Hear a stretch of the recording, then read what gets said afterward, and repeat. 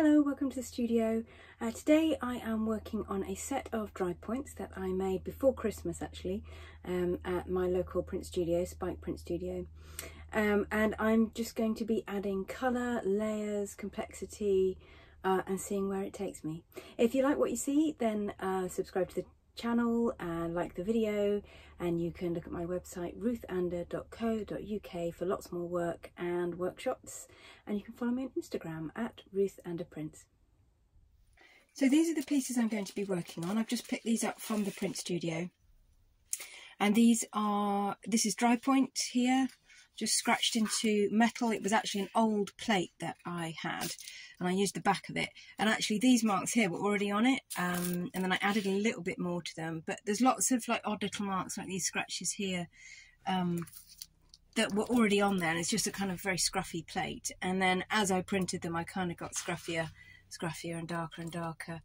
So I'm not quite sure what I'm going to do with these yet, but we shall see. Okay, so this is the palette that I've mixed kind of randomly. I want to kind of do a sunset, so I've just done a few sunset-y type colours, and quite a lot of this is going to be rolling straight onto the pictures, I think.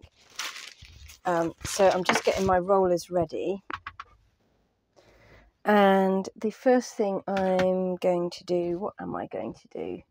I think I'm going to have this very light, just off-white colour. I'm just going to go over some of the darker areas.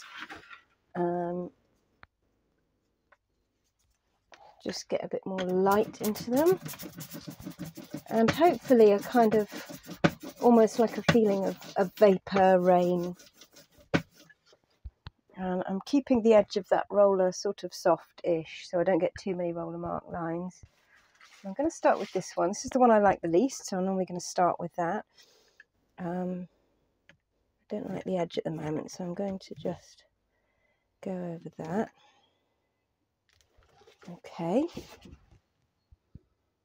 So I've taken the edge away from the dark colour there. And I might also add some of this to, so I'm very much improvising here. Going to add some of this to this one as well.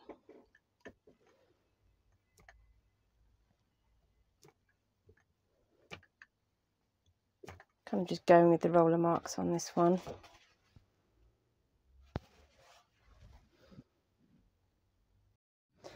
And the first thing I'm going to do, what am I going to do? I think I'm going to have this very light, just off-white colour. I'm just going to go over some of the darker areas. Just get a bit more light into them. And hopefully a kind of, almost like a feeling of vapour, rain. And I'm keeping the edge of that roller sort of soft-ish, so I don't get too many roller mark lines. I'm going to start with this one. This is the one I like the least, so I'm normally going to start with that. I don't like the edge at the moment, so I'm going to just go over that. Okay. So I've taken the edge away from the dark colour there. And I might also add some of this to, so I'm very much improvising here. Going to add some of this to this one as well.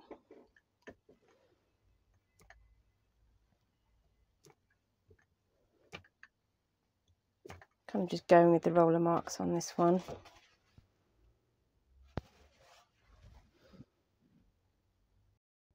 So I'm going to add a bit more interest to some of the plainer areas of these. So hopefully we're just going to get a bit more complexity and a few more layers of colour built up. So this is ultramarine mixed with white, and it just kind of ends up having this rather lovely iridescent lavender type colour. think I'm going to put a bit of this on the lightest one here.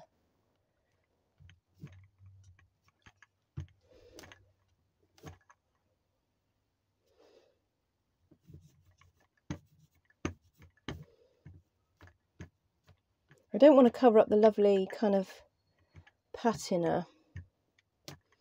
What I might, although I might cover up some of this colour at some point. It's actually the lovely colour of the sea at the horizon in this place, so it may be that I actually end up covering up sort of some of it and just have that lovely bright area in the distance. But really at the moment I just want to get a bit of interest and layers and complexity starting on these.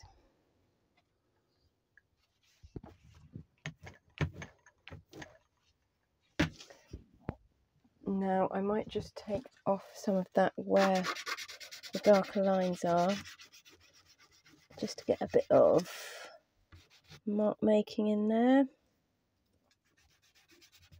It's not taking that much off, but actually it just adds a little bit of texture.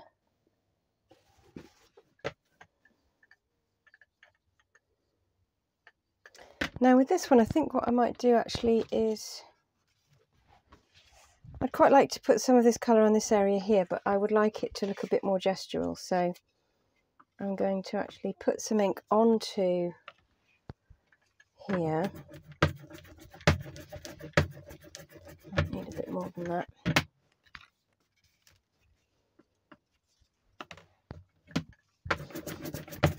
So I'm putting it on this side of my plastic because everything you print is going to print on the other side. So I want it on this side here.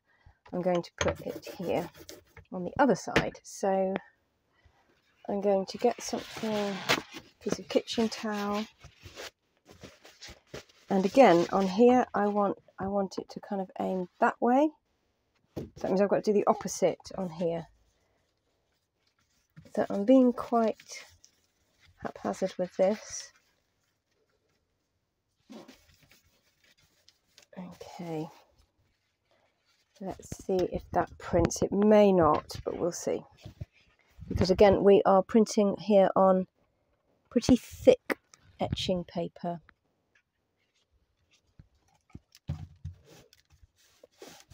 So it's not ideal for mono printing and picking up every single mark, but it is surprising what you can get sometimes. Just using the Baron there to apply pressure. Oh, okay. Yeah, so that has come out and I like that. So I'm going to add some yellow now. And I think I'm going to do this in quite a sort of gestural, painterly way. I'm just going to put some on there without rolling it and see how that works. I'm going to start by putting it onto this one. Now, one thing I'm going to quickly do is, I can find a pencil. Yeah, there we go. I'm actually just going to, you won't be able to see this, but I'm just going to hold this against the light so that I can just draw on the back the horizon line. Just helps me sort of know kind of where I'm going to be placing this, because I want this above the horizon line. And I'm also just going to kind of do it by eye as well, because once this is down, that's it, because there's so much ink on there. She says, figure out this. Okay, I think that's good. We'll see.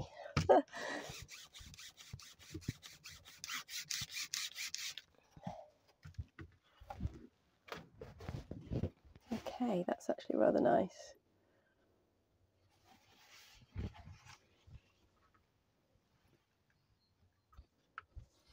So these are inspired by a place called Breen Sands, which some of you may know I visit quite a lot, and it's a massive, massive beach, this massive expanse of kind of muddy sand, and when the tide's out, the reflections from the sky and the sunset are amazing. So the top half of these prints is the sky and the bottom half is the sand.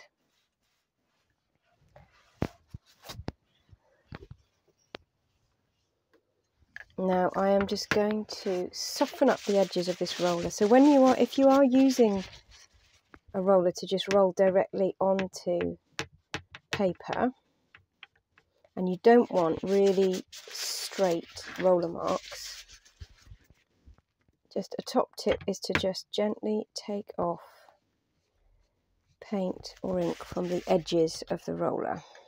You may still get a little bit, but hopefully not quite as much as you would normally. Oh, now that actually, I have to say, I really like that. That is kind of how it looked at the time as well. So lovely reflections. And I'm going to have a go doing the same with this one. I'm just going to pick something off the roller. Oh, yeah. I'm actually just going to keep that really subtle, just as it is.